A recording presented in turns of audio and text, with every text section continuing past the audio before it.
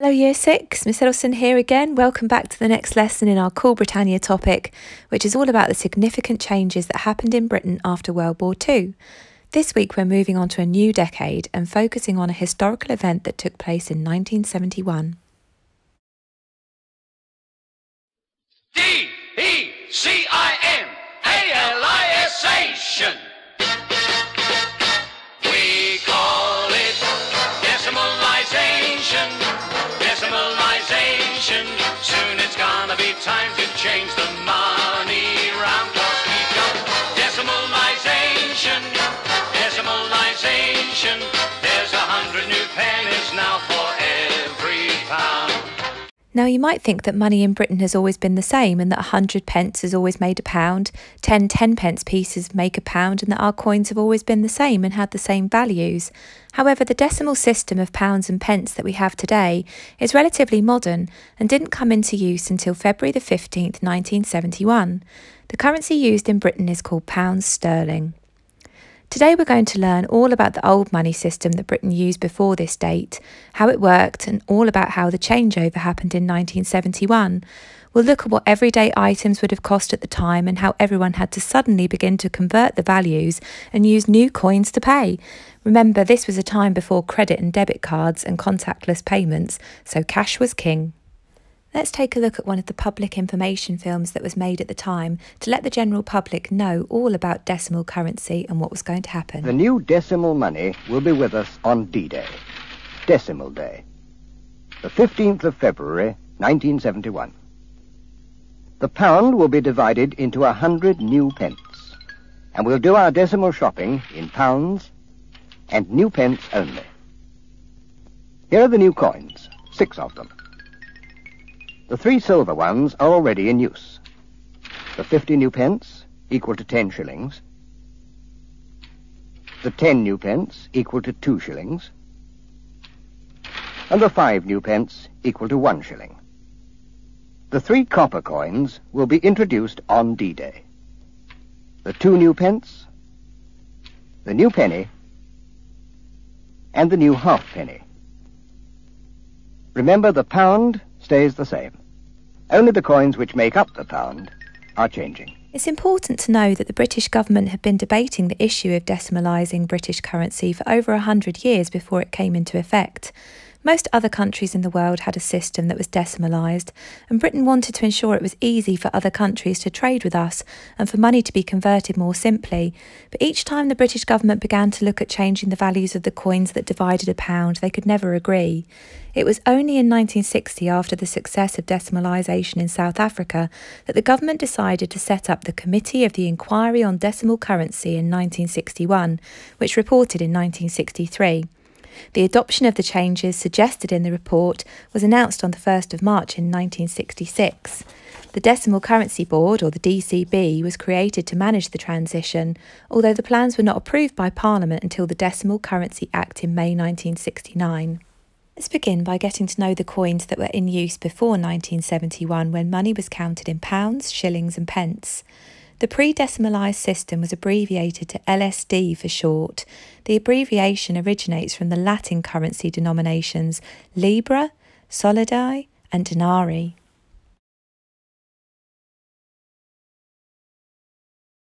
Here's pound.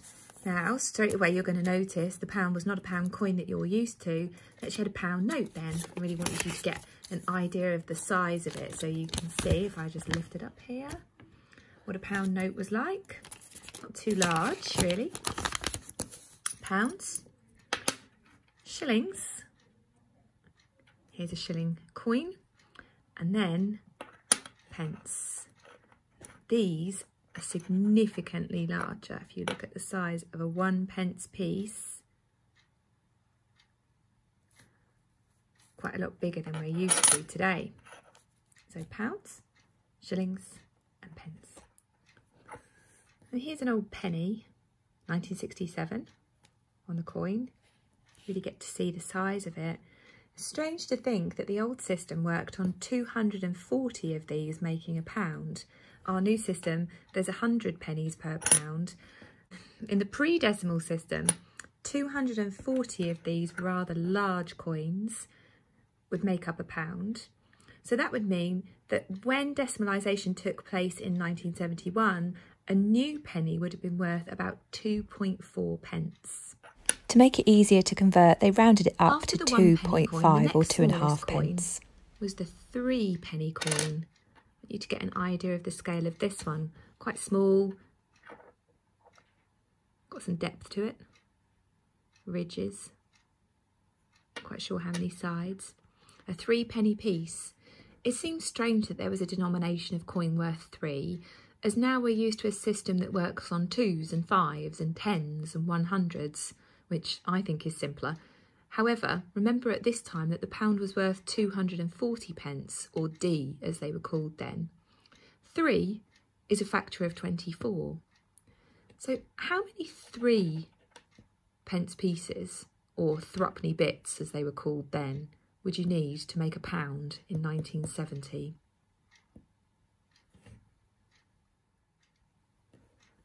After the 3 pence piece, the next smallest value of coin was the 6pence.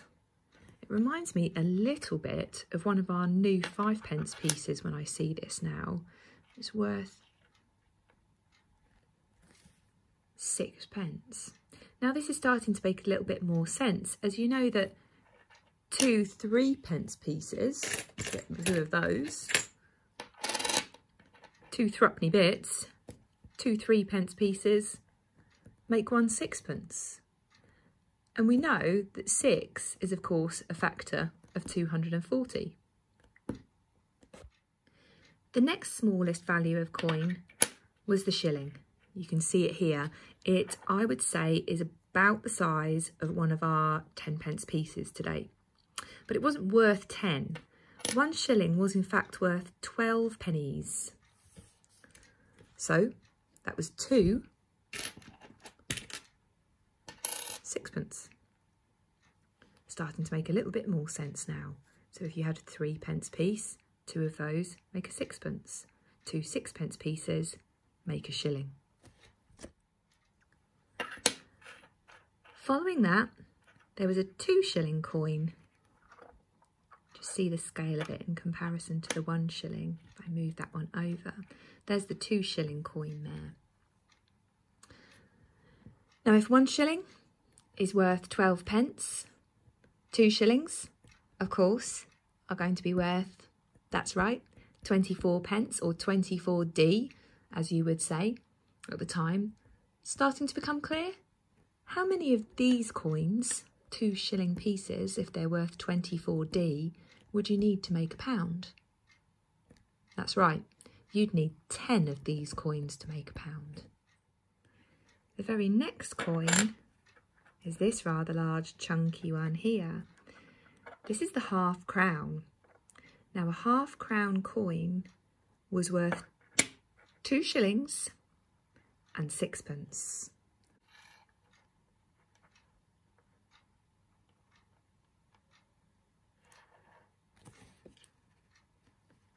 How many D or pennies was this half crown worth then, if it was worth the same as 2 shillings and 6pence?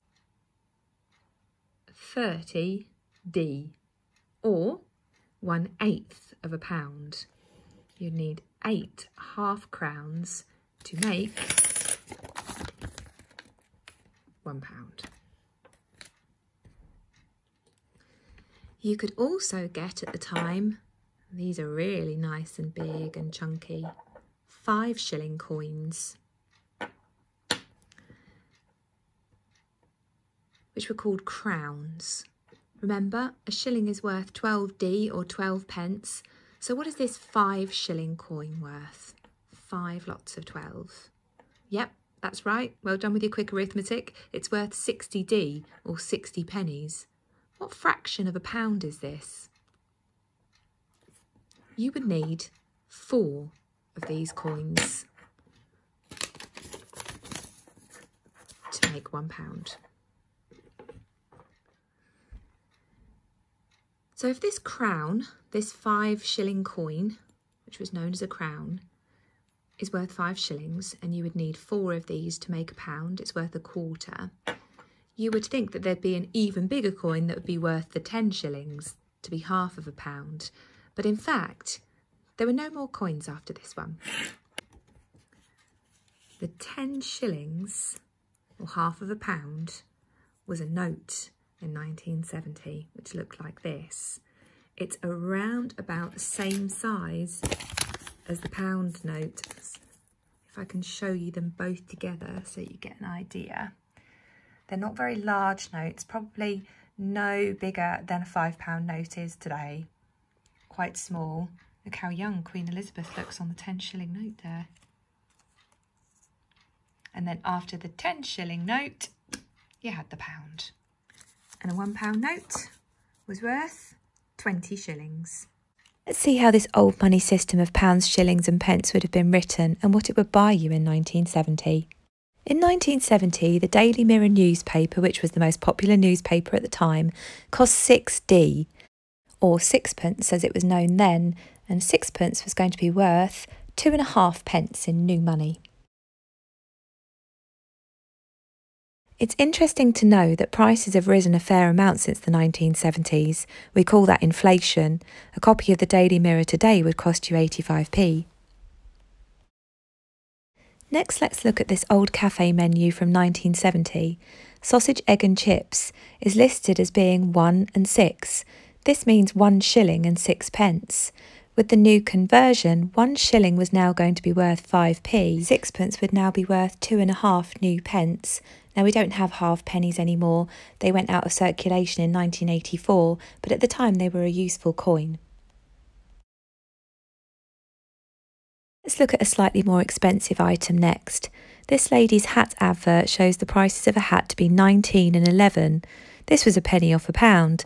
Shops still do this marketing ploy on us today by giving us prices like 99p rather than a pound to make it sound cheaper. What was 19 and 11 at the time? 19 shillings and 11 pence, which was 239d. Remember, there was 240d to the pound.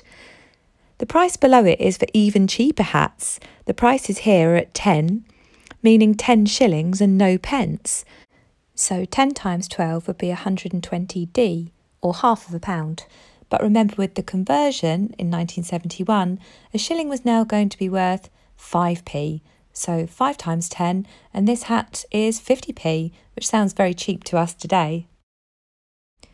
In the 1970s, this Bush 22-inch colour TV cost £289 and 19 shillings. That would have been a huge amount of money then when you find out that the average weekly wage was less than £40. Most people rented TVs rather than owned them, but as they've become much cheaper and easier to produce over time, today TVs are much cheaper. Conversion of the price from £289 and 19 shillings would have taken the price of the TV to £289 and 95 pence. By the late 1960s and 70s, there were lots of things around that we still have today. I'm sure you'll recognise these lollies and cones and tubs of ice cream and a crunchy bar. We still buy that today, as well as other types of chocolate and favourite children's comics. But the prices today are quite different. People at the time were nervous about moving from the old money system to the new decimal currency, even though it seems so much more straightforward to us today. The government made films to reassure people and remind them that the Decimalisation Day was coming up and what to expect. They called it D-Day, not to be confused with the D-Day landings that happened in the Second World War. In this case, the D stood for Decimalisation. Let's watch some of the footage from the time. 1828. Getting to the introduction of a decimal coinage, and we shall be the last major country in the world to go over, although we were one of the first to start thinking about it. It's £1.87 new pence, please.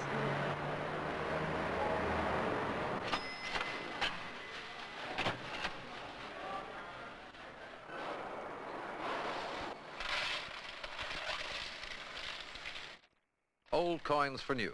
Old half-crowns being melted down at the Royal Mint to become part of the new decimal coinage.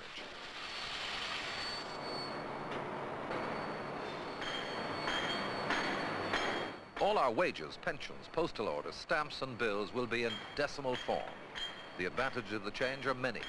Apart from the fact that almost every other world currency is decimal, it will mean that accounting's quite well, along with the 5 and 50 new penny pieces. But how will we manage when the rest of the new coins come in?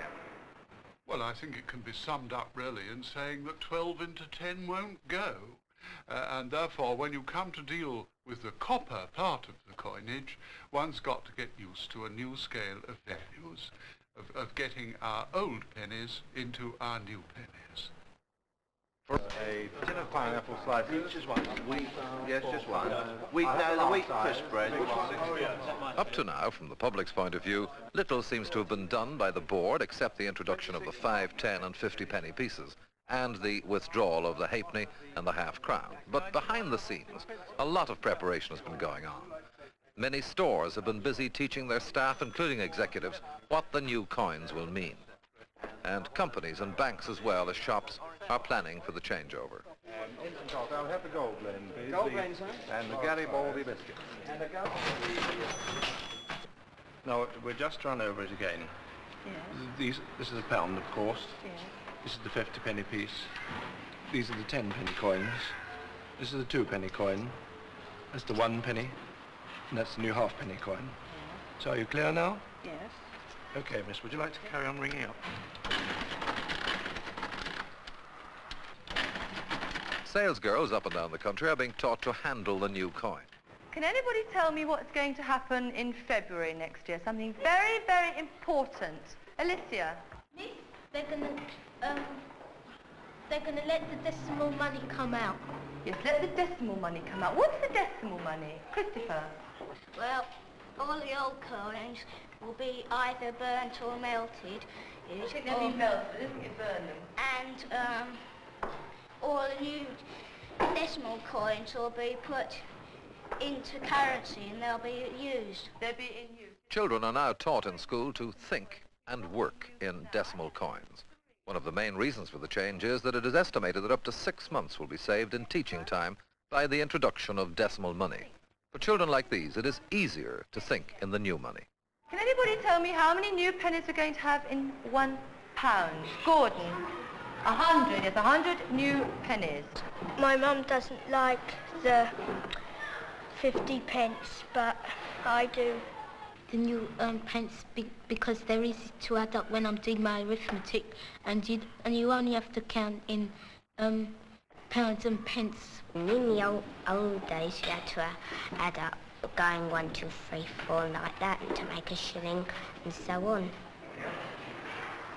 Can I have 1 tube of toothpaste, please? The Decimal Currency Board has been given no power to control prices, but they've drawn up conversion tables to show shoppers what the old price was in relation to the new. And these approved tables will be on view in most shops.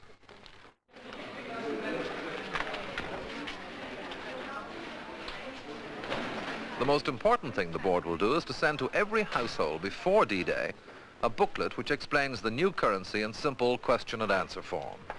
The booklet will also contain 80, 90, £1.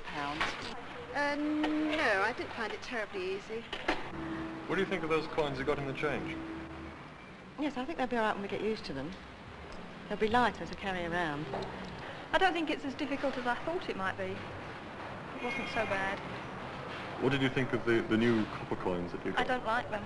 I don't like them very much. This little one is too small and light, and the penny is a little bit light as well. The 2 pence piece isn't so bad, but I'm not very keen on the other 2. I got a bit confused with the when it said halfpence. I had to think twice there. Well, I think one has to think in new pence and not think in terms of the, the old currency and the new, and try and convert each thing. To help people get used to the new system, shopkeepers would display a conversion table like this in their shop so that people could quickly see what the old prices were in comparison to the new and to help them understand how to pay. People at the time were concerned that it would mean that the prices would go up and that they were actually spending more money, but usually prices were rounded down rather than up. Now that you know all about the old currency system, your task for this week is to see if you can convert some of the old prices into new pounds and pence. Shopkeepers would have had these conversion tables out to help people understand at the time. On the task sheet you'll find lots of items that people would have needed to buy, and the prices are given in old money. How much do they now need to pay? And can you work out the difference in price from what that would cost you now? As always, if you don't want to print this sheet out, you can just look at it on the screen and you can write your new prices on any sheet of paper that you have. The next task for your history learning this week is called Creative Coins. There are sometimes special coins released by the Royal Mint where all UK currency is made to commemorate significant events in history or significant British people. Take a look at your coins at home more closely to see which events you might have in your money box. You're going to design your own this week on this 50p template, or you can draw one on another piece of paper and say why you've chosen to commemorate this event or this special person. I'm going to give you some looks at some 50p pieces that are already in circulation now to give you some ideas. Good luck with your home learning this week, Year 6. Decimalisation, decimalisation. Soon it's gonna be time to change the money round, 'cause we've got decimalisation, decimalisation. There's 100 new pennies now for every pound. 5 new pennies are like a shilling, and 10 new pence is a 2-bob bit. A 50p piece hasn't got a milling, it's 7-sided and a half a quid. With a half and a 1 and 2 new pence, decimal shopping will commence. Then we'll have decimalisation, decimalisation. Soon it's gonna be time to change the money round, 'cause we've got decimalisation, decimalisation. There's 100 new pennies now for every pound. Gone are the days when 12 old pence added up to make a shilling, not much sense. The half crown too has gone for good, a coin that foreigners never understood. Now some people who were feeling very bright have put their heads together just to make things right. They have made it easy for every citizen, 'cause all we have to do is count from 1, 2,